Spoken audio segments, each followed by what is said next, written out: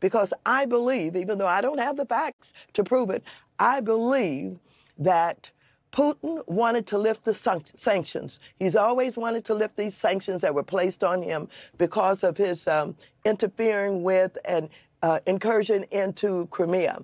And so I believe that they wanted to elect President Trump.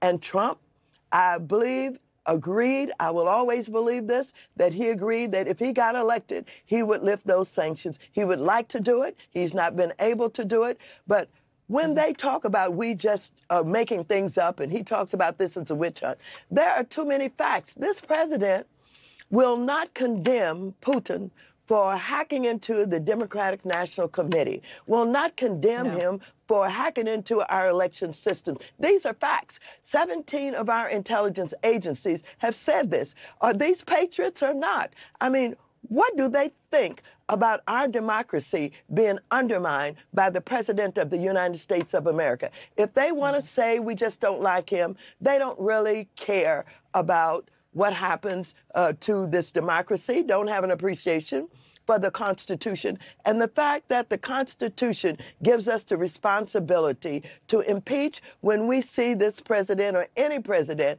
who is not good for the country, who's undermining our country, who's putting us in danger, who's aligning himself with a foreign country to interfere in our elections. Those are facts. All right. Thank you very much, Congresswoman Waters. I appreciate your time tonight.